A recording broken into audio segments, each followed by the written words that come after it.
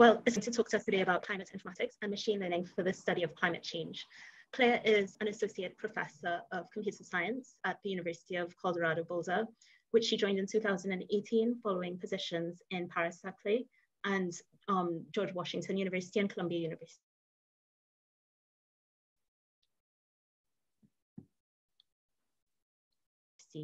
She completed and she holds a Bachelor's of Earth and Planetary Science from Harvard. Her research is on machine learning for climate change. And one of the great initiatives Claire Monteleoni started in 2011 was she co-founded the International Workshop on Climate Informatics. And it's going to be 10 years this year. So it's a great pleasure to welcome you, Claire, and I'm looking forward to your talk. Thanks so much for the kind introduction, and thanks for inviting me. I hope to someday visit Manchester. So we study climate informatics due to the threat of climate change and the extreme events we've been witnessing, such as extreme storms, heat waves causing wildfire and drought, and their effects on communities and ecosystems. And climate informatics is based on the vision that machine learning can shed light on climate change. So we have critical mass, so this sort of joint field bringing together data science, AI, machine learning with climate science and the study of climate change, we call climate informatics. And as Danielle mentioned, we've been running first a workshop, and now it'll be a conference for 10 years now. And we were supposed to be in Oxford. We will be virtual. If there are students or folks that have time in the next few days, we do have an abstract submission and a paper submission deadline coming up to present at Climate Informatics. Otherwise, you're welcome to just attend online. And we also have a hackathon, which I think in light of this data science workshop, when you think about applying machine learning to any domain, hackathons are a great way to start the collaborations because you get people from different domain backgrounds, some with machine learning experience, some with domain experience, to collaborate on addressing some, we've done things like prediction tasks, storm intensity prediction, El Nino Southern Oscillation prediction, but you could do the same thing for your domain. So 5 or 6 years ago, we were talking to NeurIPS, a top machine learning meeting, trying to get more people to work on climate change. And similar to bioinformatics, you can imagine sort of the early days of bioinformatics where you're just sort of imagining where machine learning might have an impact. We broke the world down into these various problem areas, but I want to emphasize, while there's been some work in each of these areas and a lot of interesting open problems in each of these areas, we may just be scratching the surface. Of course, machine learning could have a lot more impact. So there's issues of if you just have data from ice cores or tree rings and other sort of proxies of what temperature was in the distant past, how can we reconstruct past climates, which is very important to put the current climate in context. In green are areas that my group has worked on. And of course, in 20 minutes, I'm only gonna do one, which is climate downscaling. So I'll get to that shortly, but we've also done work on, if you look at the Intergovernmental Panel on Climate Change, there's 35 models from all different teams and labs throughout the world that inform it. And if you look at future predictions, there's a lot of disagreement and variance across those mathematical models, those physics-driven climate simulations. And so we've done work showing that you can use AI to sort of reduce uncertainty on those ensemble predictions. All of the problems involve spatiotemporal data with interesting dependencies. So if that's your area of expertise, that might be a way that you could collaborate with someone in climate, because there's very interesting spatiotemporal data problems. And we just showed those pictures of the megastorms and the extremes. Well, it turns out there's a lot of uncertainty around extremes and how they may change with climate change. And we've worked some there. I mentioned briefly well, we did a hurricane intensity prediction hackathon, and we did a hurricane track prediction paper recently. But we don't have too much time, and I'm not going to do all three of these. I just wanted to mention, for those that are particularly interested in deep learning, we've recently done some unsupervised and semi-supervised deep learning in an avalanche detection task. This was with Météo France, which is, the French meteorological division of the government, to detect avalanches in the Alps. I'm going to talk specifically today just about the middle topic, unsupervised deep learning for downscaling. And then, as I mentioned, we did hurricane track forecasting. That was a completely supervised setting, but there were some interesting data fusion issues that we had to address with our deep learning architecture. So for those that want to keep in touch, when we can, email afterward or meet in person, these are some of the other deep learning areas we've done. And then we've also done stuff using online learning and a variety of other techniques. So given that I probably only have time for one vignette, I decided, so my group these days is really excited about unsupervised deep learning techniques. And so I'm going to motivate this in a case study on downscaling of temperature and precipitation. So this is just a quick pointer for those that are familiar with deep learning of just the simple way that unsupervised deep learning as a problem framework differs from the problem framework of supervised deep learning. So, at a very high level, we're going to be learning, in the supervised case, a network parameterized by these weights W that, given some input, some feature vector, will produce some output, right? This could be a vector, a scalar, a class label, depending on the task.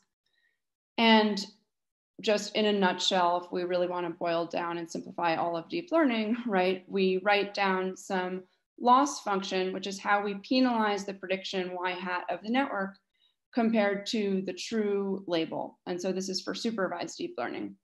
So once we've written down the loss function, then essentially we're doing gradient descent on it, taking little gradient steps that are propagated through to update our weights W, essentially using the chain rule.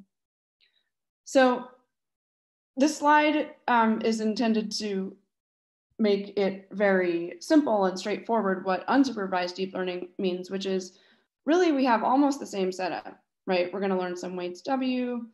The only difference is that when we define our loss function, of course, it's going to penalize, it's going to be looking at the output of the network. Here, we're calling that X hat.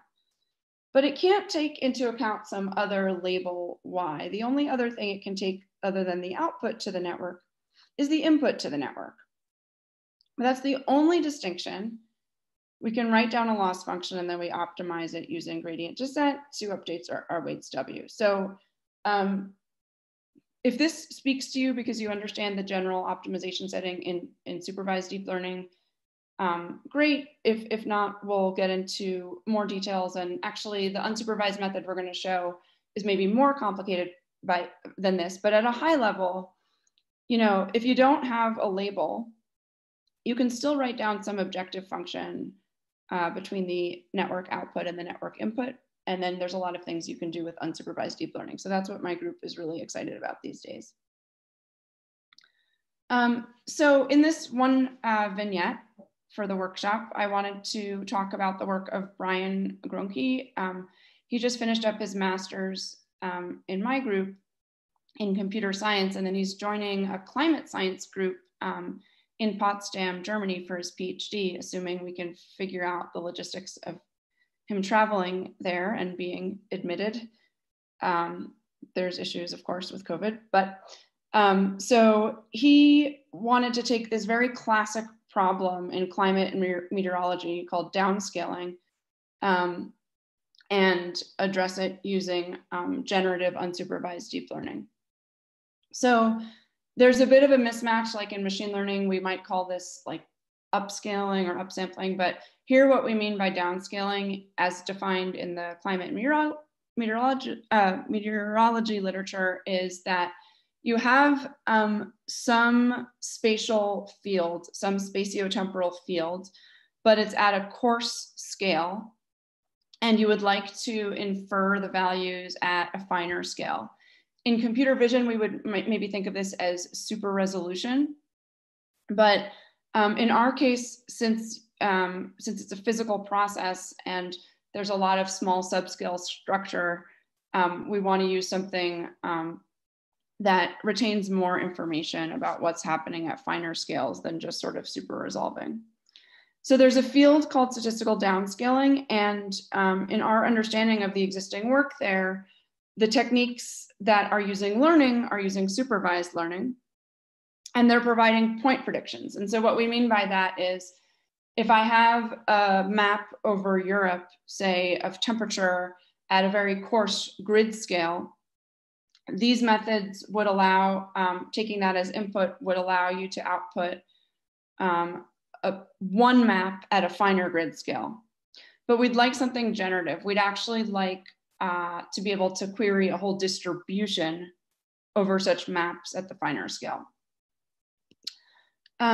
So he focused on domain alignment, for which there have been some recent interesting methods in the deep unsupervised learning space in machine learning.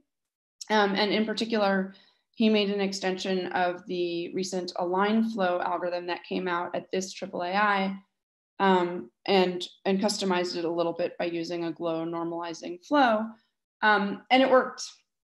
And so my interpretation of why it works is that we can actually view that there is some self-supervisory signal. So while it's unsupervised in that we don't need paired maps at the two different resolutions, we don't ever need to train with any paired imagery. Just by virtue of the fact that the imagery at the two different resolutions is oriented in the same geographical alignment. So in our case, we did continental US, gives us some sort of geographical self-supervisory signal that the method is most likely exploiting, such that when you learn a shared latent space, you can get informative distributions. Okay, so, you know, for the purpose of the AI, we don't really care where the data comes from. For the purpose of the application, what's kind of interesting is not only, so we'll have ERA, which is at our coarse scale resolution, 1 degree latitude by 1 degree longitude, is a reanalysis product, which means the data basically comes from observations, and then it's sort of smoothed through some existing mathematical models. And then we have WRF, which is a numerical weather prediction model. So that's simulated data at high resolution. So this is at 1/8 degree resolution in latitude and longitude. That's our finer scale. So what's interesting from the sort of weather perspective, maybe not from an ML perspective, is that these are actually, not only are they at different resolutions, these are generated from different processes. We have observations and we have simulations. And so we had, we did a temperature task. That's some of the data examples are visualized on the top. And we also did a precipitation task. And we can compare what the coarse and fine-grained precipitation maps looked like on the bottom. So domain alignment is a task being studied in machine learning where we have two different random variables. And essentially we want to learn an invertible mapping F as follows. So if we sample from the marginal of X, we, by then applying F to those samples, will approximate the marginal of Y. Similarly, if we sample from the marginal of Y, applying F inverse to those samples, YI will approximate the marginal of X. Okay. So, you know, if we can do that, then we'll easily be able to downscale or even upscale, just go back and forth in a probabilistic way between the, in our setting, the coarse grained data, we'll call that, say, X, and the fine grained data, Y. Okay.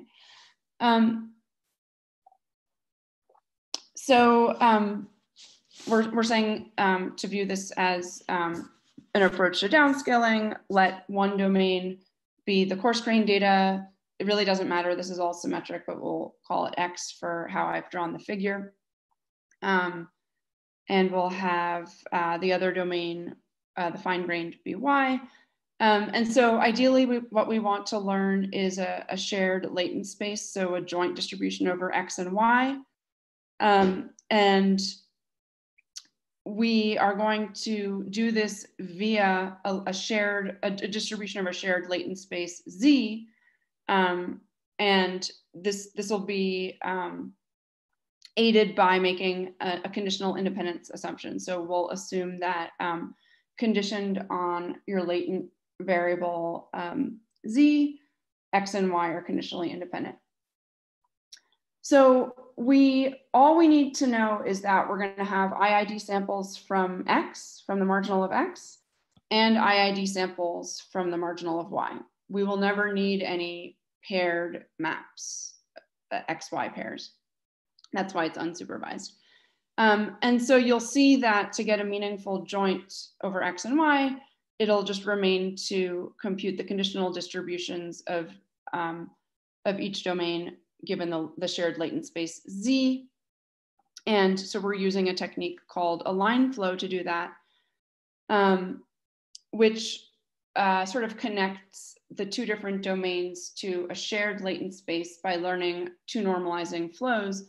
So normalizing flows start with a very simple prior distribution on your latent space Z, and then learn a series of invertible transforms so you can get a much more informative latent distribution. So if you started with an isotropic Gaussian, you can get much more informative distributions.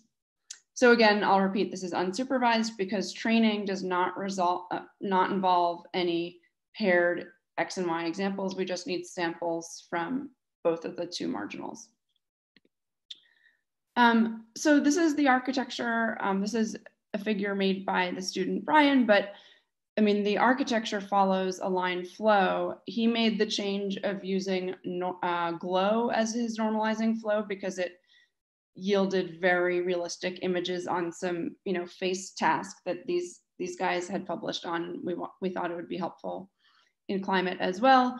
This looks quite complicated. I guess the only things I want to emphasize are we're not going to change dimension when we go to the latent space. And so we'll stick with the number of points, so the size of the field as in the high resolution space. And so what we do at the low resolution space is simply upsample in the way that makes the least additional assumptions about information. So we'll just sort of look at what neighboring grid boxes have to compute an upsampling.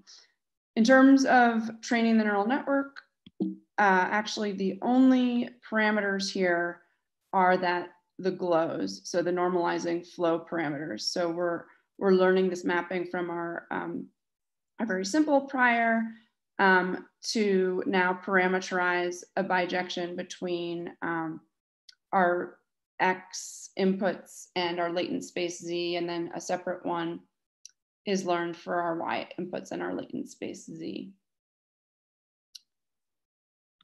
And we can compare with the machine learning benchmarks for the task. And we actually don't know of any other techniques that are unsupervised, let alone provide a generative model. So we had to compare only to supervised methods. And for the evaluation, we just evaluated on point predictions, meaning that we couldn't do an apples to apples comparison of our generative capabilities because these other two techniques were just producing point predictions. So BCSD is sort of the standard downscaling approach in the literature. And then this Banyo-Medina paper came out in Climate Informatics 2019. It's a supervised CNN approach. And what you want to see is that our method, the unsupervised method, is doing not much worse than any of the supervised methods. And it tends to check out. In fact, it usually outperforms BCSD, which is the standard method, and does a bit worse than the CNN supervised method. But again, the CNN supervised method requires this sort of ground truth knowledge of the pairing between each image, between each pair of images at the different resolutions, and is not generative. Okay, I'm coming up on time. let me just quickly run through some results. So if you take as input this low resolution precipitation image, the coarse grain resolution ERA at the rightmost top figure, on an example where we do have a paired image to evaluate against, the middle top image is the paired image at the higher resolution. The model prediction is in the gray box.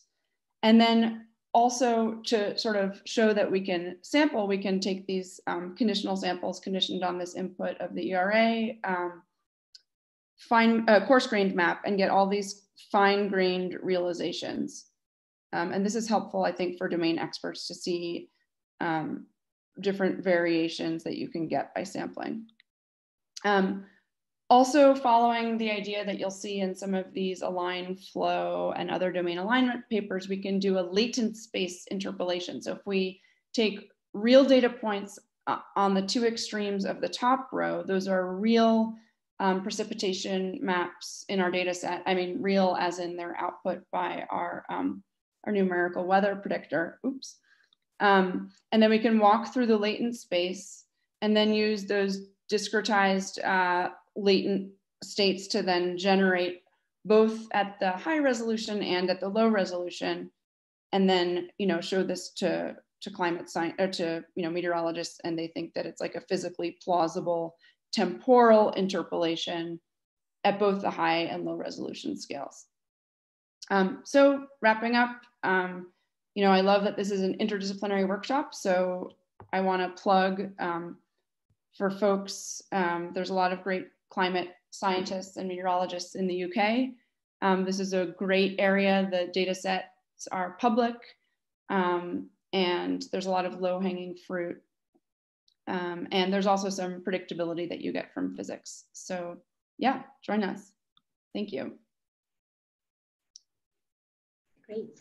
Thank you, Claire, for that great talk. If people have questions, they could put it in the Google Doc, but we do have a question here. So someone asks, although the two sets of imagery do not have to be paired, how loose are the constraints on how well aligned they are?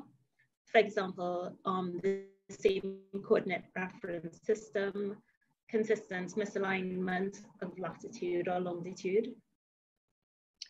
Oh, that's a great question. So the only version that we tried was a temporal misalignment, because that's very interesting in terms of climate change. Mm-hmm. So what we did was we stuck with the spatial alignment, but not only were the two domains generated by different processes, but they were generated at different to model different time periods of observations or simulations in that region. And it actually performed pretty well, because that'll basically just get, that'll basically just affect the latent space distribution. And so you won't really see it in the predictions. In terms, so I think the more interesting question is the one that you raised, which is around the spatial alignment. And so there's nothing in the in sort of the setup of the algorithm, and certainly as with most cutting edge deep learning papers, there's not much theory that has been proven yet about these algorithms that'll specify any alignment. But my understanding, my interpretation of why we got nice results in this completely unsupervised training is that ultimately you can view the fact that we were looking at the continental US in both settings, right, as a form of self-supervision. So I think this is more of my interpretation, and it's sort of wide open in terms of theory. So I could imagine I mean, this is actually a great scope for future work, is to say, for such a technique, can I quantify like my degree of accuracy in the self-supervisory aspect, so how well they're aligned to, say, you know, some performance measure. So that's a very interesting thought. But yeah, I don't have much more to say on that. Okay.